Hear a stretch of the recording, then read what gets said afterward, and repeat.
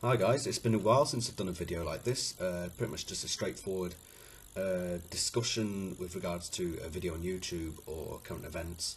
I'm going to do a discussion about the Bill Nye Ken Ham debate that was on a week ago, just over a week ago, and this is with regards to Ken Ham's definition of kinds.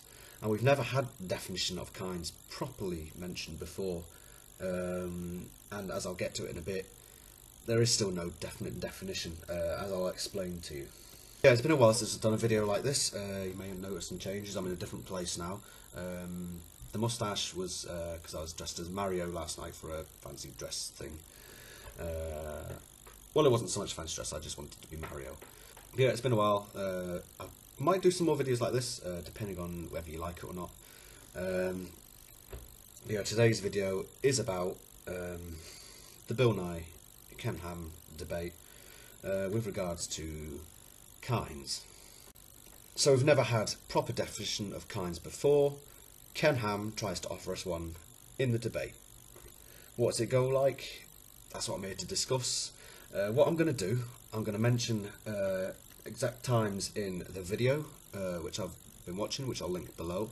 At 38:20, 38 minutes 20 seconds, he's talking about finches, and he mentions how yes, there is speciation among the finches, but they all come from one finch kind.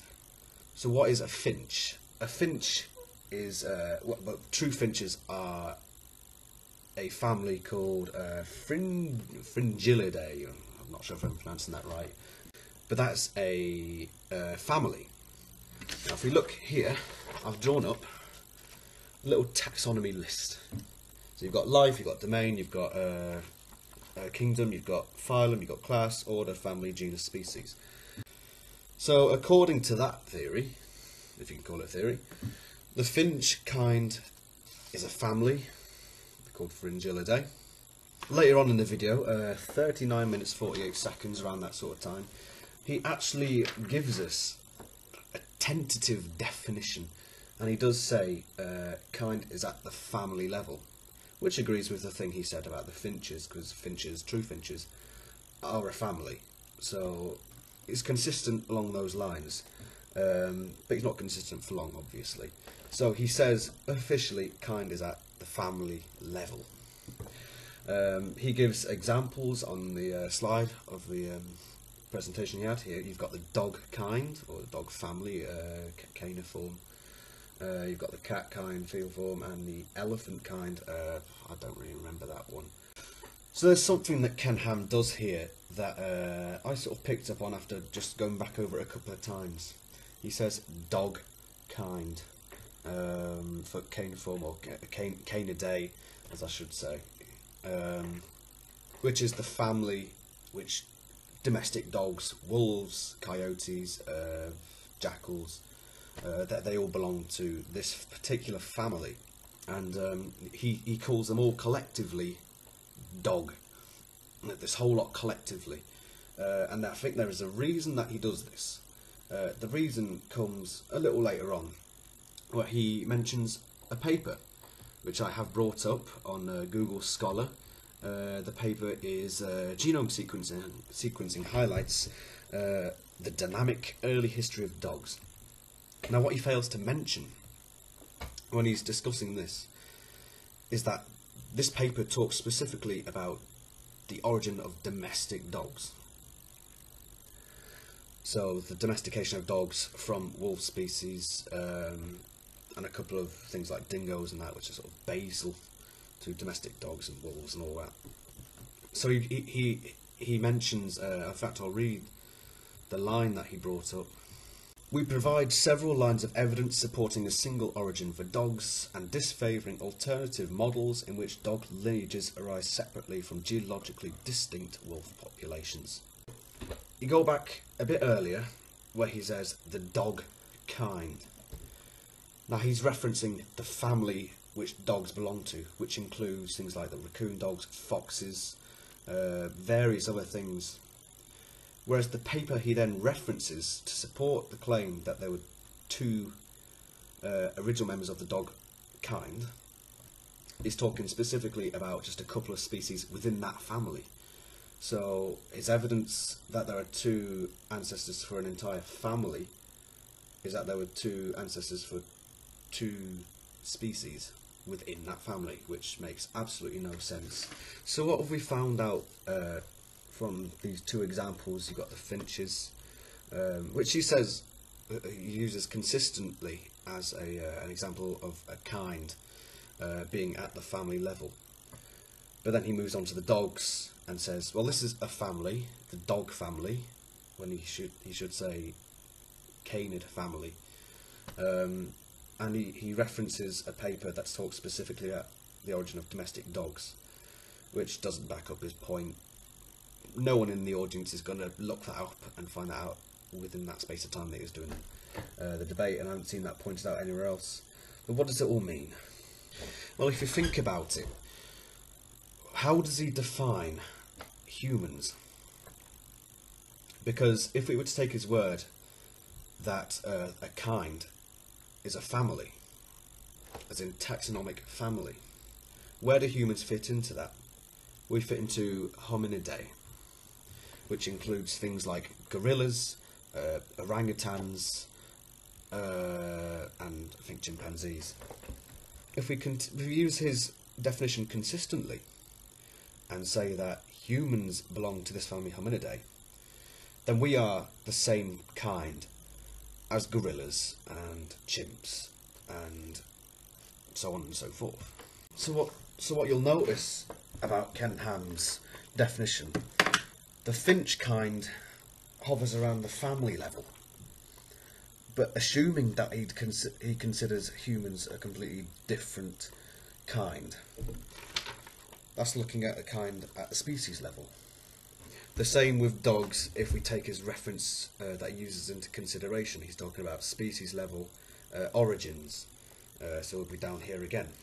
So what do we have here? We've got kinds sort of fall between those three, what are actually quite massive taxonomic levels. You'll find when you're doing taxonomy, the levels that change the most are in fact the genus and the species levels. But you're asking yourself, why is the definition of kind so vague? Is there a reason why he's defined it so vaguely? There's also another point which I wanted to bring up, which is at 1 hour 41 minutes and 20 seconds, and after that, he describes a kind again, but this time he says something along the lines of, they've studied that this dog breeds with this dog, breeds with this dog, breeds with this dog, breeds with so many dogs, and that's how they defined a kind.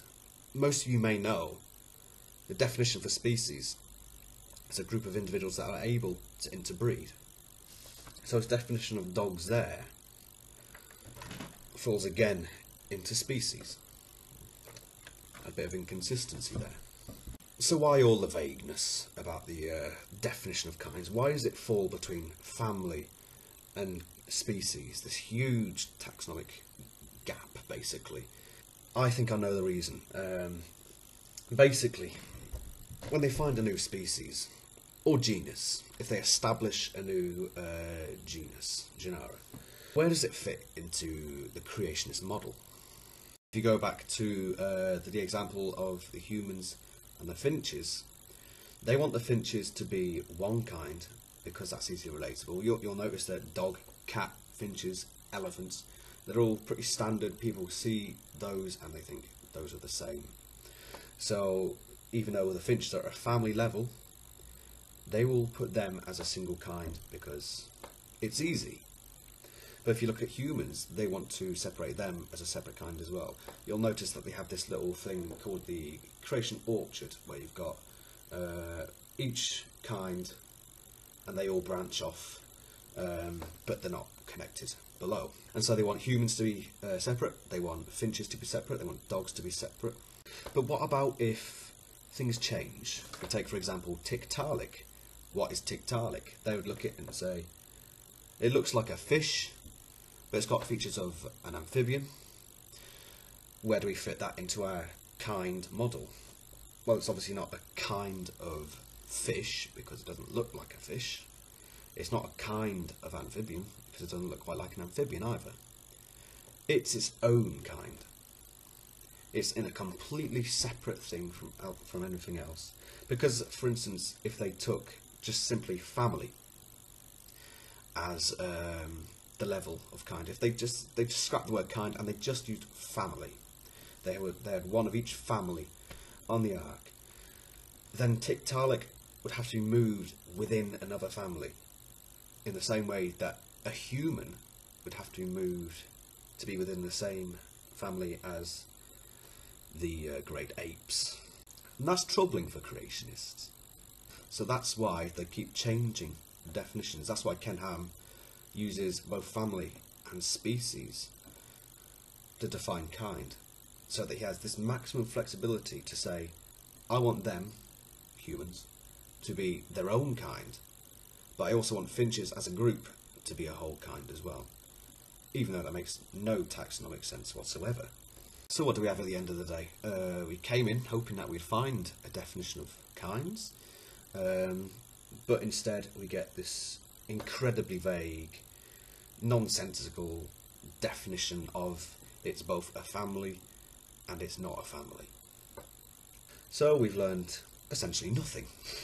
But then again, we're listening to creationists, so what's new? Thank you for watching. It's good to be back. I hope to do some more videos like this in the near future. And while you're watching, I do have an album, Revelations, that's going for free download. I'll give you the link down there. So if you want to listen to some music by me, then just go look that up. And I would love to see some people downloading that and spreading it and doing whatever you want with it. Do whatever you want with it because it's free, and I just want it out there. So cheers guys, and I hope to see you again soon.